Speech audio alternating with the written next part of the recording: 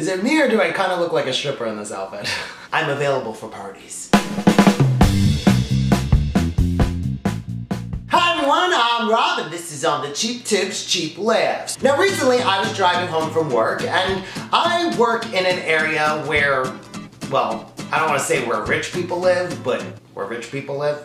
If you want to make money, you gotta go where the money is. Now most of you guys know that I work as a hip-hop dance instructor, and when I work, I dress the part. I had on my snapback, my hoodie, and my leather jacket. I was pretty thugged out.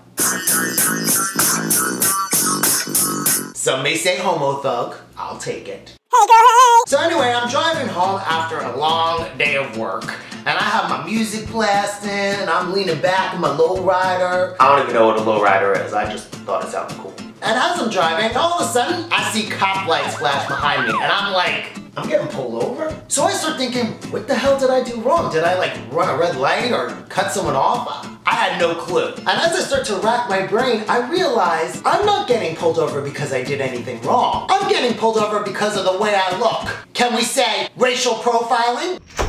I think so. So I pull over and as the cop starts to approach my car, I say to myself, Rob, if there's any time to gay it up, the time is now. Because I gotta downplay this outfit somehow. And for some reason, when people find out that you're gay, you just come off a little less threatening. Let's just call it like it is. So the cop comes to my car and he says, license and registration, please. And I'm like, hey, officer, hey. And then I continue to say, would you mind telling me what I got pulled over for? And he says, well, I pulled you over because your license plate is covered. Now I have this guard that goes on my bumper to protect it from anyone scratching it when it's parked, but it covers my license plate, so I have to always make sure that I lift it back up before I start driving again, and I totally forgot. So I'm like, oh my god, that's my bumper guard, I can remove it right now. And he says, we'll handle that after we process you. Process me. So then the cop goes on to ask me protocol questions like, do I have any outstanding tickets or any warrants for my arrest? Which I don't, just to clarify. But then he goes on to ask me, sir, do you have any weapons or drugs in the car? Now I've been pulled over many times before, and I have never in my life been asked if I had weapons or drugs in the car. Then I can't help but think, if I was a little old white lady driving the car, would he be asking the same question? I think not. Racial profiling. So then I go, oh, weapons or drugs? I don't even know what those are.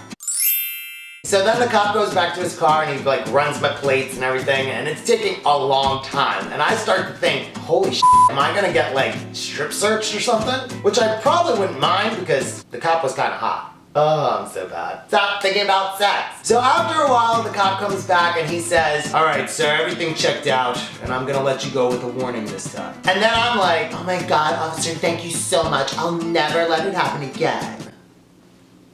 Now in the end, even though I got racially profiled, everything turned out okay because my record is clean. And contrary to what you've heard, I'm a good boy. But I could be bad for him. Ooh, officer, arrest me.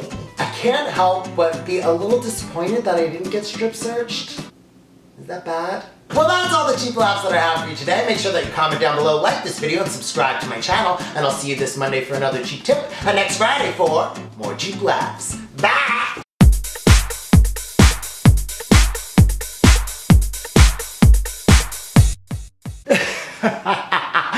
I'm crazy.